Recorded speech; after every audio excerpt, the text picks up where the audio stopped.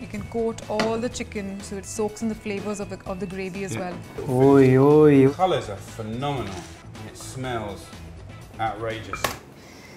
Day. Cook from Home wishes you Inia Deepavali Valtikal. How about you cook from home?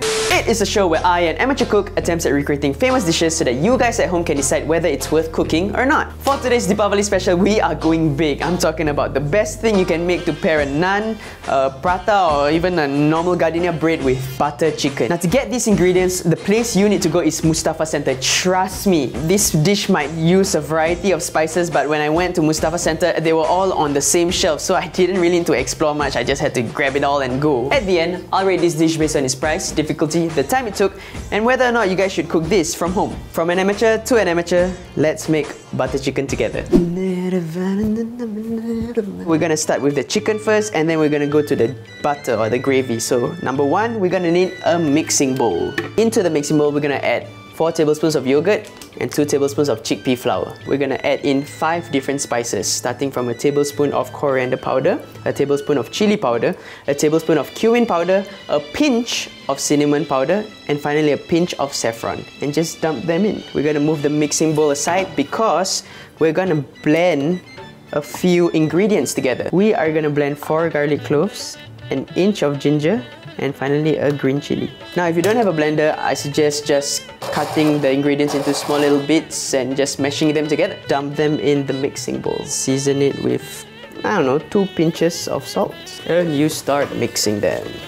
Now this is what we're gonna be mixing our chicken with. And speaking of our chicken, let's cut them into nice little 1-inch cubes. So the recipe recommends chicken thighs. I'm more of a breast kind of guy. Just dump it in the mixing bowl. Once you've dumped your chicken, just mix them all in.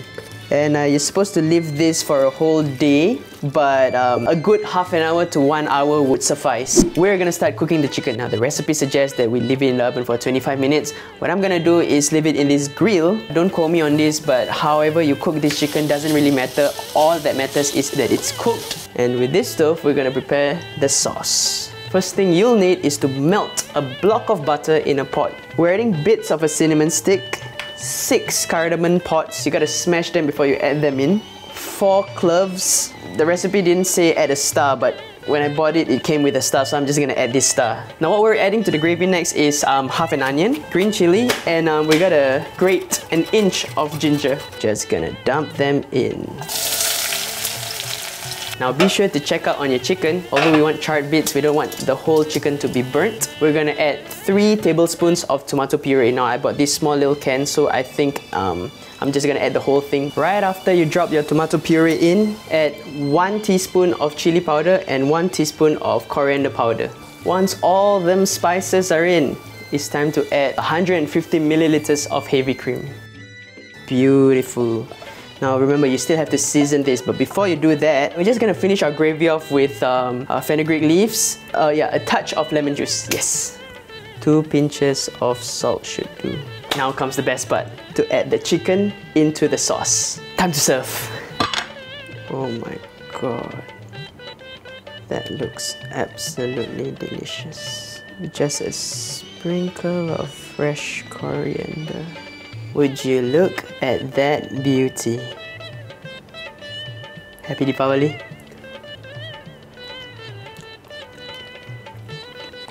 Oh my god, this is lovely.